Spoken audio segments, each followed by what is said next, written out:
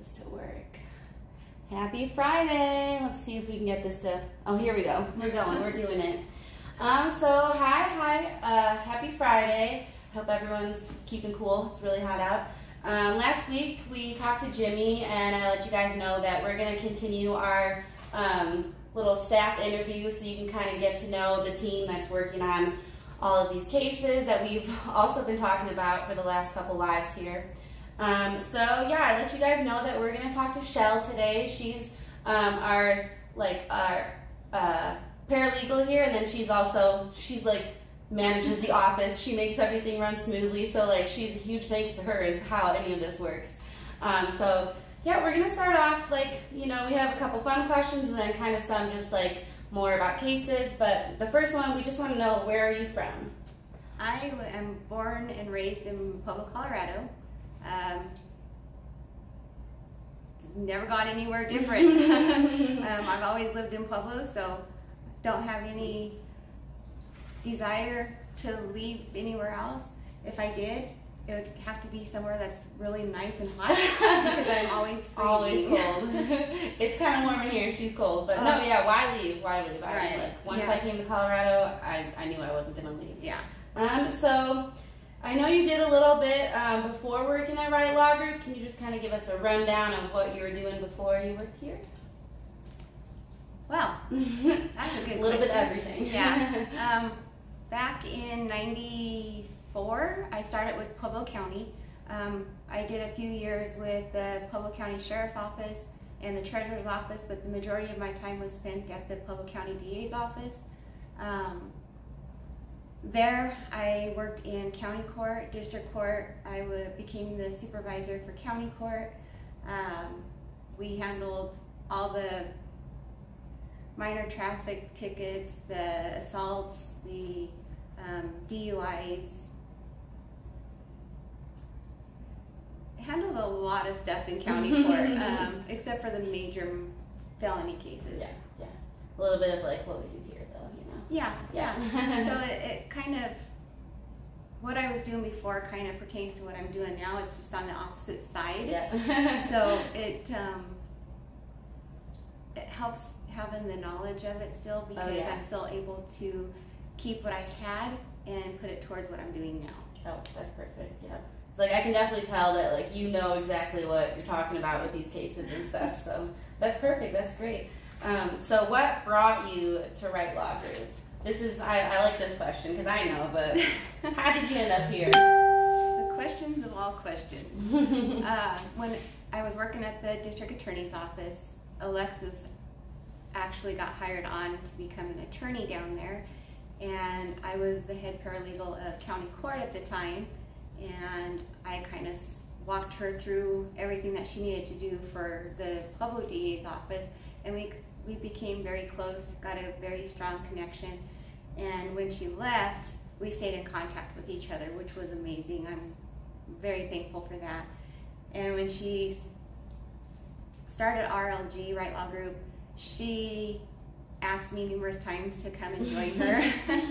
I was very skeptic about it. I was very afraid, I guess you could say, to leave the DA's office because I was there for so long that I didn't know anything than that.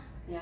So it was a huge jump, and the final time that she asked me, after numerous times of asking me, I finally decided to say, yes, let's do it. Yeah. And I'm very thankful that I took that jump, and we've been plugging along ever since, and it's been amazing. I love working with Alexis, and she's just very down to earth. She knows what she's doing, and it's very nice to have somebody that knows exactly what she's going for and how she wants it done. Yeah.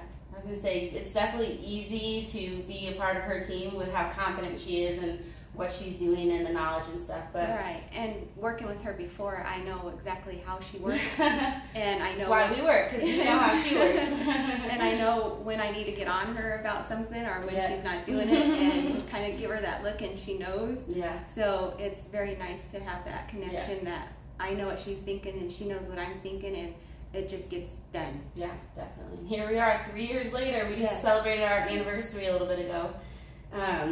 So I asked the attorneys, and since you know a lot about all of these cases and a lot of our clients and what people walk into, the question is, what's something that you wish people knew when hiring an attorney? Like Right Law Group, but just an attorney in general. Like, what do you wish people knew? Because a lot of our clients are first-time offenders and, come in with no idea.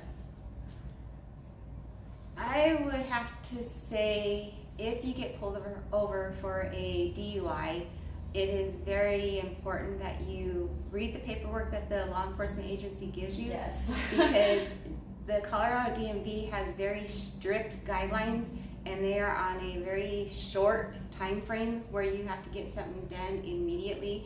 And if you don't, you could lose your driving privileges until your DUI case is done. Yeah. So it's very, very important whether you hire Right Law Group or another attorney. It's just very important to get the DMV involved and get your hearing scheduled so that you can have your driver's license at least for a little bit longer until you do get an attorney hired. Yeah.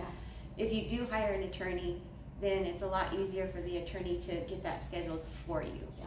So I think for as long as I've been on the defense side of everything, that's one of the questions that we get most of. Yeah. And people don't realize that they only have a short period of time. Yeah. So it's just very imperative that they know that. Yeah, I try and throw that in our posts every so often. It's like 7 days to request that is not a long period of time. So yeah, definitely that's such a good tip. Yeah. Especially if you get pulled over on a Friday and you get put in jail. Yes, no. There's half of your week already. Exactly. Yep. Definitely. No, that's a really good one. And like I said, I keep trying to put out that exact info because it moves quick in those kinds of cases. Definitely. So a little more on the fun side, just when you're not working, because you're working all the time. So when you do sign off from work, rarely, but when you do, what do you like to do in your free time?